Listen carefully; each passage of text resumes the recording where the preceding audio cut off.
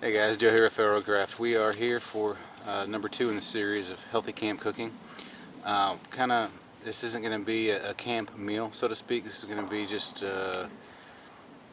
well, quite frankly, I usually cook these before I camp, but might as well do these all in one. It doesn't encompass one meal.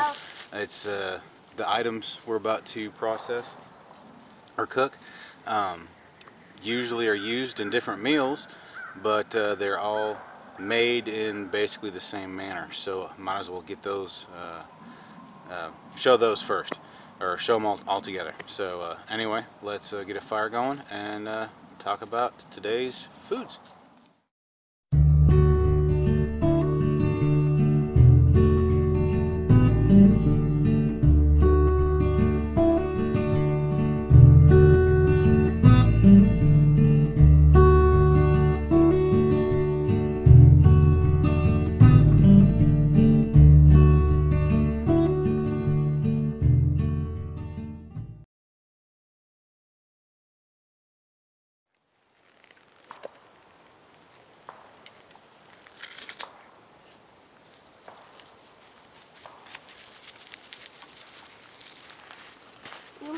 You made a little fire. Mm-hmm.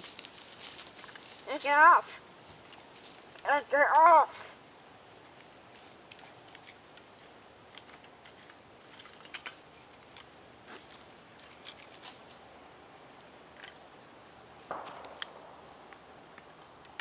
You're making a big fire? Mm-hmm.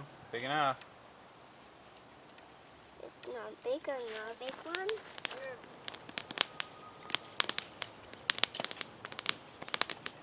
It's done. You had one left wood. Alright fellas, first of 4 up today. It's not exactly a food, but it is a camp necessity, in my mind anyway. And that is coffee. These are green coffee beans. And I'm going to show you how I roast them. Alright, well the idea is to dry roast. No oil, no nothing. Coffee beans have enough oil in them that it doesn't matter.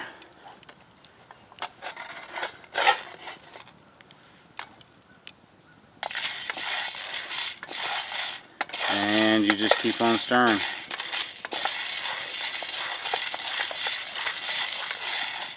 Now this is about on a campfire it happens fast. On a grill or stove it's about a 10-minute process.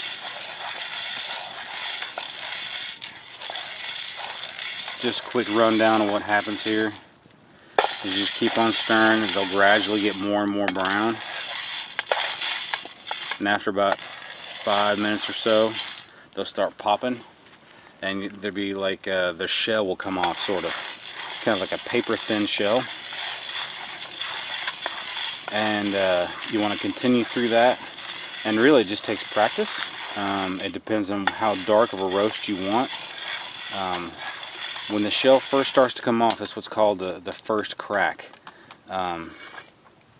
And coffee connoisseurs, which I am not one actually, will know what I'm talking about here. But about halfway between the first crack and the second crack, which the skin, there's a second skin that will come off. That right there is what I'm talking about. That on the very end of the spoon.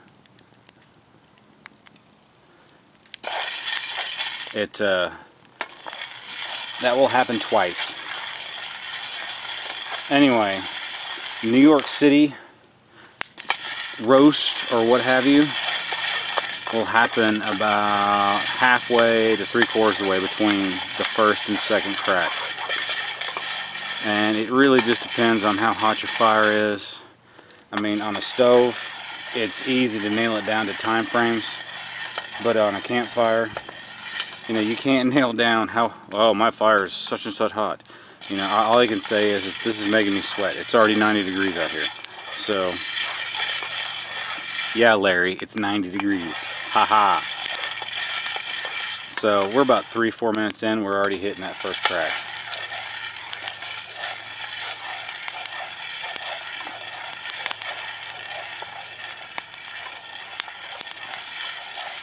And the reason I have this angled up is as I'm stirring, it's basically doubling the motion of my stirring. I stir it and it falls back to the other side. So it's just kind of helping me keep the movement going. And another thing I want to add is that if you're a serious coffee connoisseur, wouldn't use this right away. And I can attest to the flavor change or the flavor difference. A roasted coffee bean, going from green to roasted, its peak flavor as far as how the best point or the best flavor you're going to get out of it is about 12-24 hours after you roast it. Just something happens in that resting process. I don't know what it is. I'm not a true coffee connoisseur. I mean, I love coffee. I drink it every day, all day long, basically.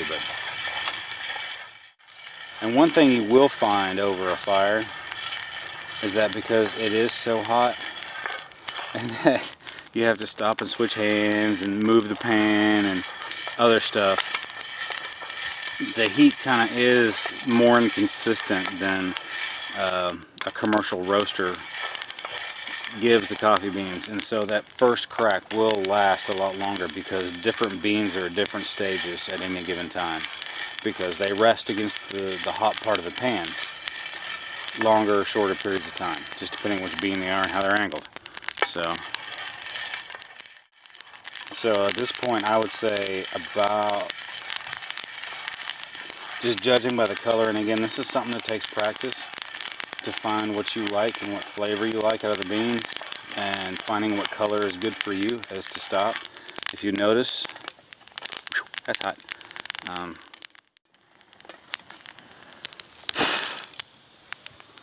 Never exactly set them on fire before. Alright. If you notice they're getting that oil slick sheen, I don't know if you can see past the smoke coming out of there. Once they start getting shiny, that is basically right in the center of the second crack, and that's where I like it. That's the oil in the bean coming out.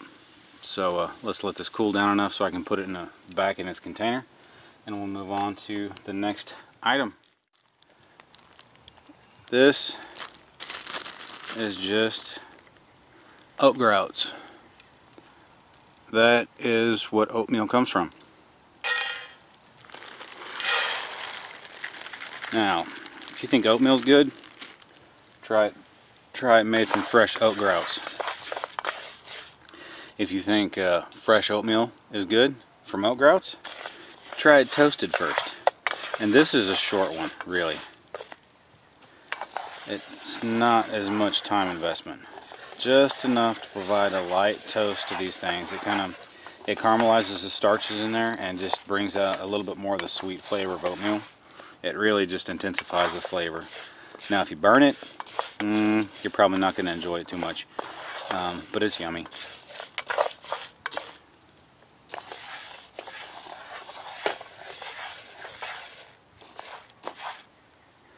Let the heat build back up on that pan a little bit.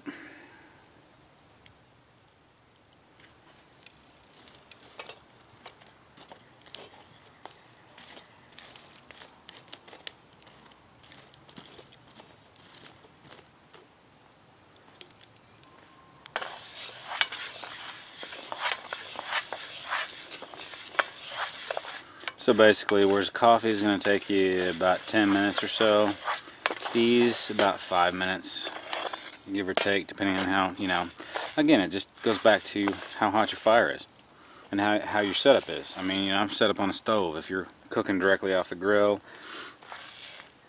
or directly, if you have two logs wedged up against between your coals and it's closer to the fire, further away from the fire, it's just, there's a ton of variables here. It goes to practice, and I'm just trying to relate ideas, not necessarily a specific recipe of, it takes specifically 10 minutes to do this.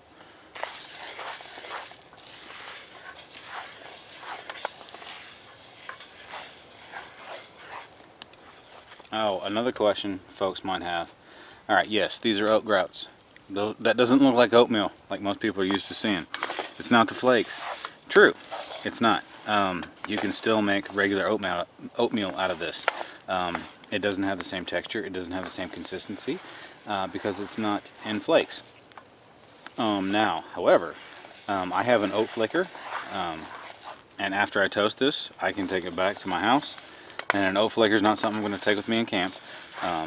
I can take this back to my house and flake it up and then take it camping. And, you know, like I said before, at least I think I said before, this is something that I usually do before I actually go camping.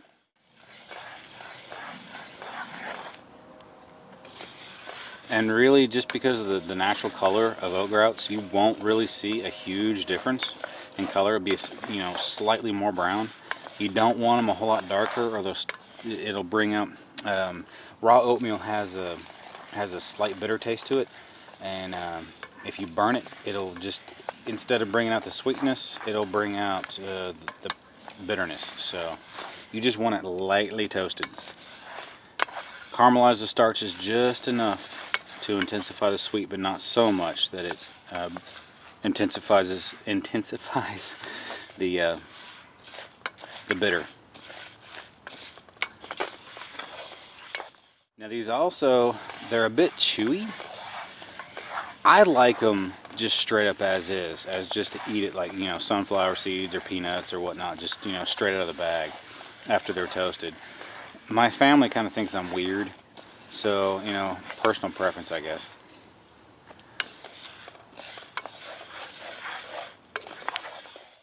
And guys, that's just about done.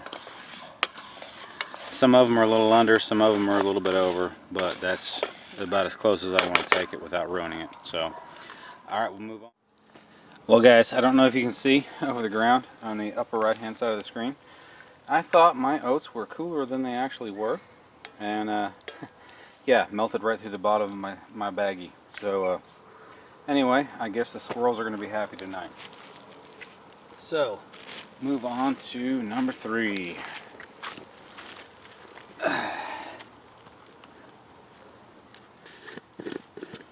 Alright, for this, you're going to need some grease. We have here is coconut oil.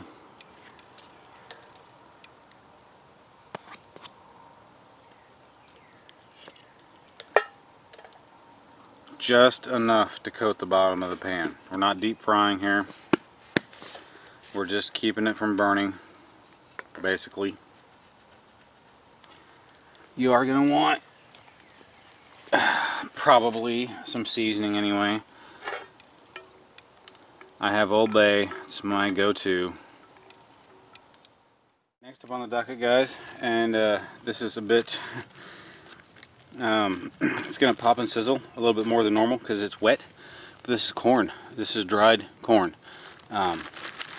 Organic from our local health food store.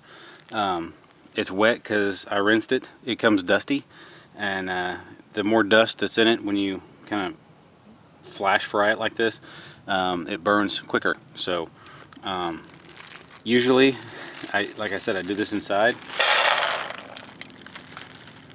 and that's a bit too much. Oh well, we'll make do. Anyway, usually I have time to dry it after I rinse it. But what we're doing is we're parching corn. Now, there is a lot of information on the web about parched corn. I'm going to add just a little bit more grease to this, or coconut oil as the case may be. There's a lot of information on the web about this and about this process and history usage. I'm not so sure what I believe about it. You know, some folks, I've even seen it on YouTube, say that, you know, Indians, whether Native Americans or South American Indians, would, you know, they would take a bag about this size of crushed parched corn, and that's what they'd live off of for a month. You know, I'm not a nutritionalist by any stretch of the imagination, However, I am somewhat learned, and I personally don't see that happening, but you know, I'm not going to say it didn't. So again, I'm not as far as health choices, I'm not going to say what to believe. You guys can make your own conclusions, do your own research, and go from there, because yeah, opinions, everybody has one. And you know, I'm not interested in getting in arguments or debates. I'm just showing you how I do it.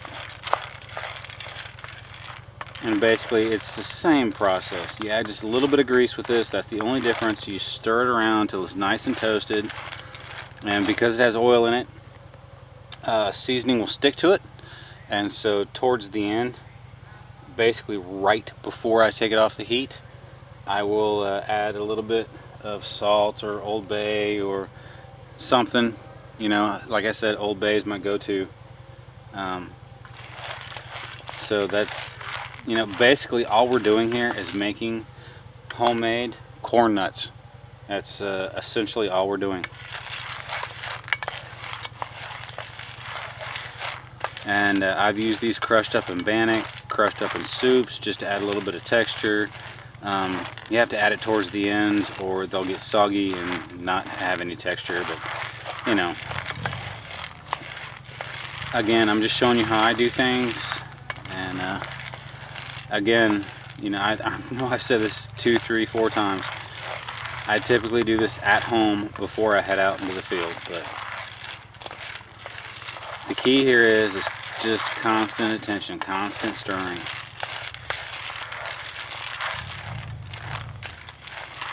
And ideally, I guessed, this is the first time I've used this frying pan for this. This is a bit too much. You want probably about, this is 1 cup of dried corn.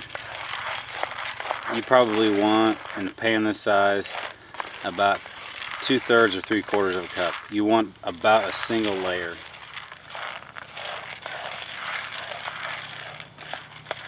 And these will kind of pop like popcorn a little bit,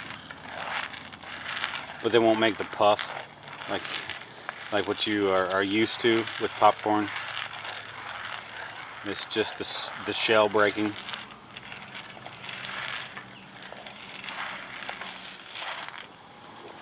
Alright guys, we're just about to the point of taking it off.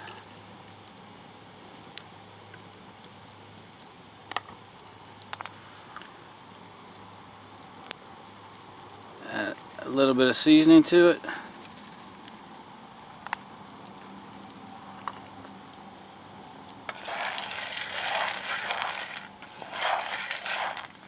As you can see, I hope they do kind of puff out a little bit towards the end.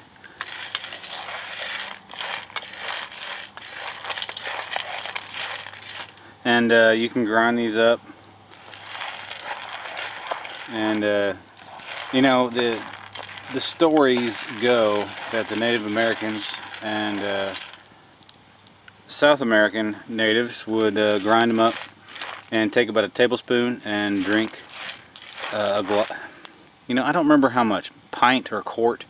Just drink a lot of water with it, a significant amount of water, and that would keep them going for a meal. Personally, I don't see how that actually works, but you know, whatever.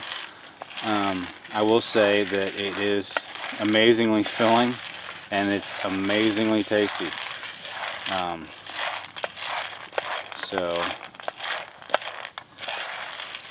You guys experiment. This is how I do it. I've actually never gotten to the point of crushing it up because we end up eating it as snacks, kind of like trail mix, before we ever get to the point of having to store it.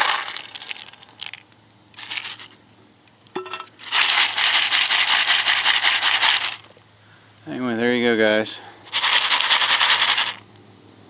There's the end product. Toasted or parched corn. Now let's immediately go on to the next one. I'm actually set up for it for a change. It's the exact same process. You need a little bit of oil.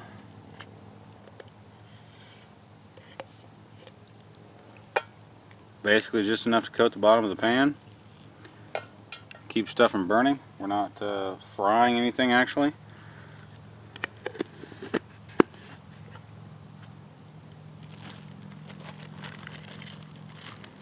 And this right here is wheat.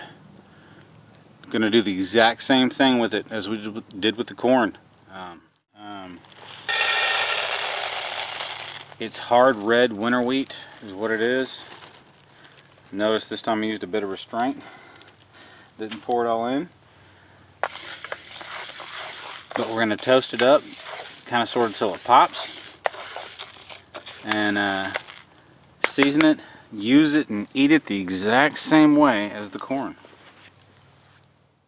Now wheat will pop too when you're parching it like this. Not as pronounced and not as consistently. Let's let that go for a minute. Now watch them jump around.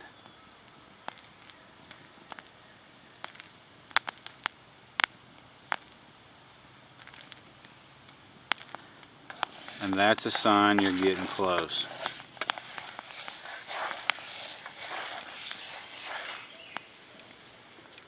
There we go.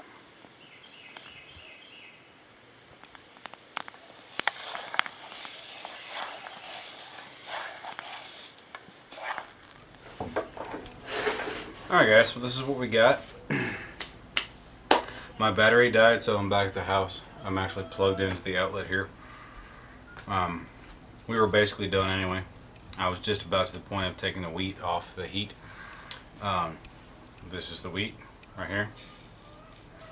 I went ahead and redid the oats, seeing as how I poured them into the bag too hot and it melted right through and poured all over the ground. So I went ahead and redid those while we were off camera. This is the coffee beans. That is a perfect roast for me because I like it dark, I like it strong.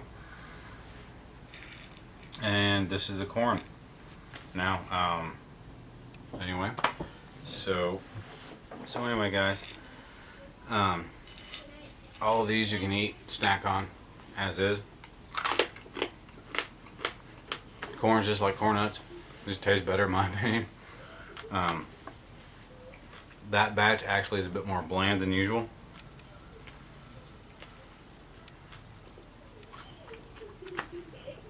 Those oat groats are absolutely perfect. Toasted to perfection. When you toast oat groats or oatmeal, as most know it, it's just before it's flaked, so it's still in the seed stage, I guess. You toast it when it's raw like that. It really brings out the sweetness unless you burn it, and then it makes it better. My favorite's the wheat, which is my undoing because I don't usually eat wheat at all. If I'm going to choose a starchy carb, it's going to be corn, but that's just because of my diet. But anyway, those are absolutely wonderful. And coffee beans, well, while I do eat them, it's 8 o'clock at night, so I'm not going to eat them now. I want to sleep tonight. So anyway, guys, that's it's not a meal. It's a snack, but it's also I guess a trail food, I guess. And all of those can be incorporated into a meal. So that is number 2 in this series of healthy camp cooking. So I hope you guys enjoyed it, and you know, I know I didn't pull this off perfectly, but you know, it got the point across, I hope. So if you have any questions, just comment or message me and I'll hit you back. Maybe even make a video response to answer your question, because I'm sure I missed something here. So anyway, guys, hope you have a good week, and I'll see you on the next one.